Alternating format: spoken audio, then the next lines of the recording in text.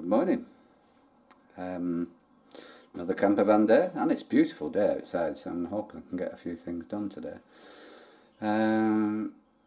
Obviously I'm indoors at the moment. That pile of stuff's going down there, which is good. Hair fever's playing hell. I need a shave. My hair's a mess, and I don't care today because I'm just going to be working on the van. But what you will notice is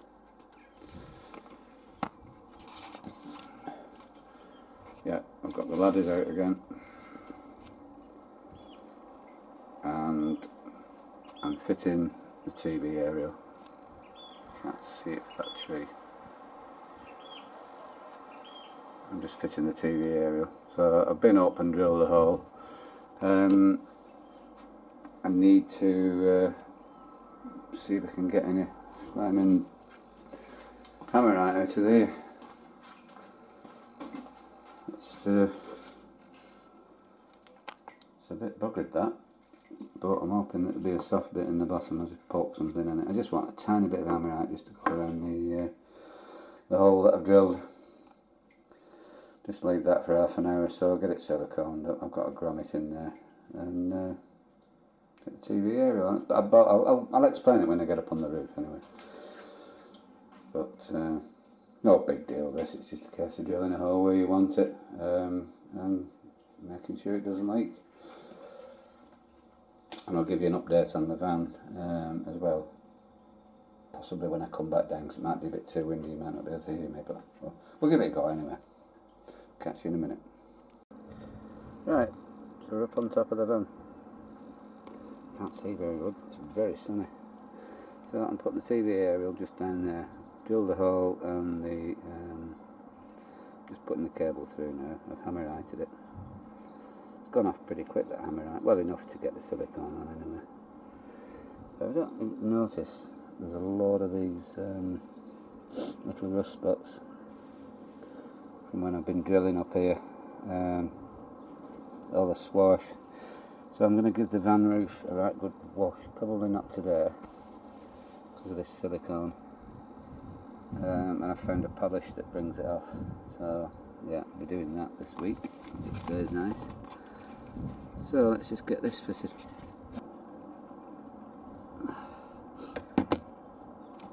Here's the aerial. It's a digital tech aerial. It's about 20 odd quid on Amazon, but it's supposed to be quite good. It's omnidirectional, so should be able to pick up a signal wherever we go. Just cleaning the silicone off here. I will squirt some up from inside, but that's not going anywhere. Even if it comes unstuck, it can just hang there. So that's that done. I'll go and stick some silicone up from inside around the cable. That's the TV aerial sorted. Oh. Another hole in the van. Cracky, back inside the van. Flipping warm in here, I've just opened that. So that's where the television aerial cable comes down. See, I've seen all the wire they give me, like that. TV's only going here. Anyway, so I'll just tuck that in there. It'll go along this back here and then down through there to the TV. And I'll show you something else. Syringe. No, I'm not on drugs, but I'm going to use it to get silicone inside there. That's the beauty of your partner being a nurse. There's always a few of these lying around. No, don't come knocking on the door, I'm not selling them. But yeah, so I'm going to squirt some silicone into that and then squirt it up through that up there.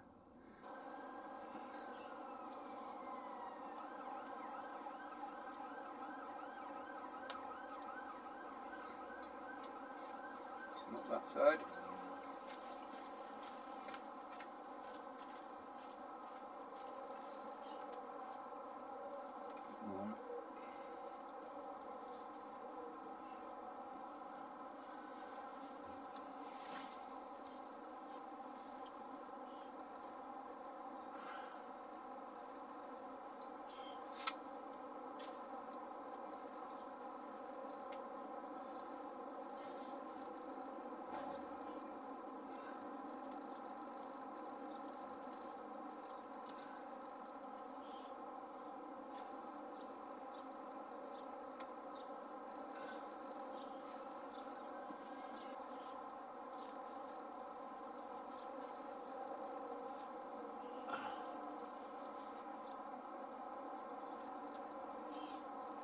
Right, there you go.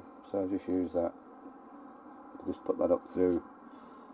It's just a cable entry gland that I've used. I bought them in Screwfix. I think you get 5 for £2 or something. I probably won't need the others. But yeah, all the wiring's in now and everything. So that little helper did all the bell trimming around the door. We've got the door to do yet, but we'll have to do that together at weekend. Can't do that on my own, it's a big job. And then get the ceiling tidied up with some aluminium tape. It's started to come off. This is the stuff that I was telling you about, the 100mm. It's difficult to work with. If you're going to buy the aluminium tape, get the 75 or 50.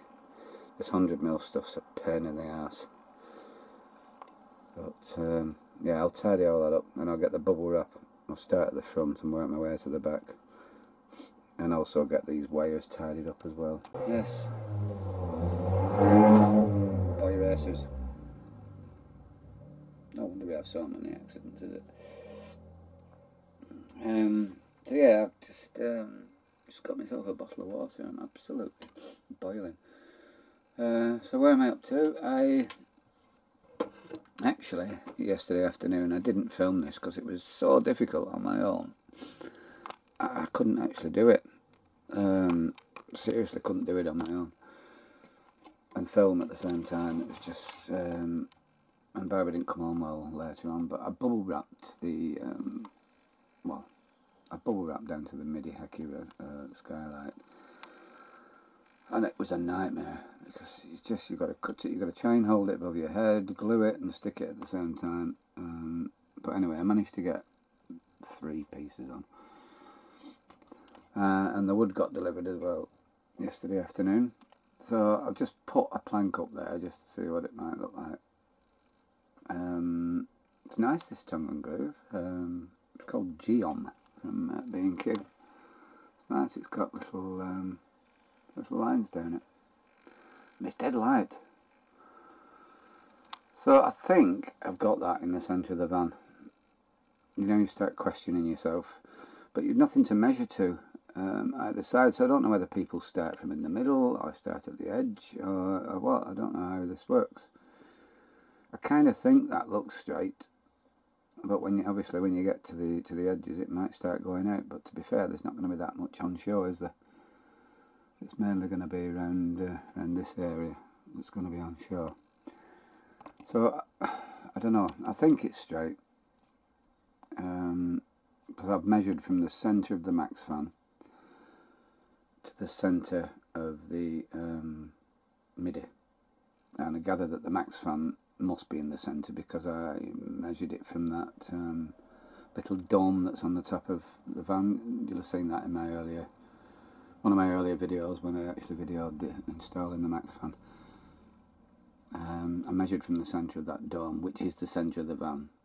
So the centre of this max fan has got to be in the centre of the van.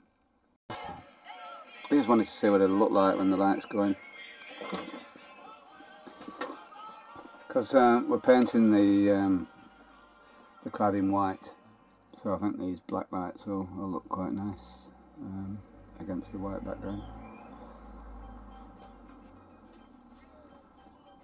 Yeah, so only put 3 up. Got to work out how to fasten them at that end because there's no cross member to fasten to, so I'm going to have to put a batten in and fasten it to that headliner unit there. Then I can get these to fasten. But yeah, look nice, them lights, well chuffed. Like these. Starting to come together a little bit now. I think once I've got all the wooden panels in, it'll look quite nice. I feel like I'm getting somewhere then. Like I say, I just wanted to get these on the roof just to see what they look like really. They're quite easy to put up. Just make sure you don't screw into the roof of the van. I've no doubt somebody will have done that at some point. I'm absolutely anal about stuff like that, but I'm only using 20mm screws And this ceiling cladding's 7.5mm, so yeah, that's ample. So we're going to undercoat this. I don't know whether, we had thought about just staining it, but I don't know. I think we're going to undercoat it with white undercoat, and then we're going to do it with satin wood. I think satin wood looks nice. Well, look at this. We've got lights. I just connected them up to my little 12-volt power supply. That's the best thing I've ever bought for this fan build. That little white box there, I'll do a separate video on that because it's an incredible piece of kit. Yeah, so I've got 1, 2, 3, 4, 5. Where's the fifth one? 5. And I've just tested those wires, and they're 11.7 volts, which is exactly the same as what's coming out of that at the moment. So yeah, happy with the way they're gone. I had to wire them up because I need to put some more planks in now, and I'm going to cover these wires up. So last couple of days have been really bad weather-wise, so I've not been able to cut much wood or anything. You can see behind me I've done a bit more of the ceiling. I will show you what I've done up to now. But it's a bloody nightmare. You get everything out to cut. I've got my workbench out and everything. I'm just turning you around so you can see me. That's better. So yeah, I'm in and out and in and out the house with my workbench about 4 or 5 times yesterday and the day before. It's a nightmare. Every time I get stuff out to cut wood, I can't do it. So I've decided that I'll just cut it in here. It's a bit untidy and everything. It makes it. I'm going to tidy up after. It's just one of them tidy up days, I think, today. I'll just take you off there. Oh no, I won't. I'll keep you on the stand. Right, so I've done quite a lot of the roof cladding. Just that one light to wire in there. I didn't do it just in case Barbara wanted me to move that light somewhere else, because she's quite anal about having things symmetrical and what have you. But to be fair, I've kind of put it in the middle of the step, in the middle of that step. So my way of thinking is we're not going to have that door open fully all the time, so that kind of would be in the middle when the door's open. So that's my way of thinking. I've put the max fan surround back on. That'll have to come off anyway because it's all going to get painted. I've countersunk all the screws into the ceiling. I'm going to fill them with wood filler. I just want to make sure it's all right before I start doing anything. The only problem I've got is here, right at the edge, and it's frightening me to death because the wooden battens that I put across the ceiling, there's actually one. Actually one here, you can see we're over on the screws all the way along. I think the wooden batten only comes to about here, so I've got nothing to screw into there, but the member is still there. Yeah, so I'm frightened to death of going through the roof. I've managed to get one in down there, and I had to actually got the ladders out to have a look. That one there, this one, that's gone into the metal structure. This one hasn't. I just can't locate it. I know I've got cables there, but it's a pain. Frightened to death of screwing into this. I mean, I think there's about that much depth between the boards and the top of the van, but even so, it's just a bit scary when you start screwing in blind into things. I know where the cross members are, which is not a problem. But yeah, so anyway, I'll sort that out. I'll have a think about it. So there you go. I've managed to put, I think last time I spoke to you I'd put these lights in, but I've worked a way to get around this MIDI hacky. So because This is only 7.5mm thick, this ply, this tongue and groove, and it just works out well. It covers this, and it's actually holding the midi in place now. What I'm going to do is, once that's in, I'm going to caulk all around there and up in there.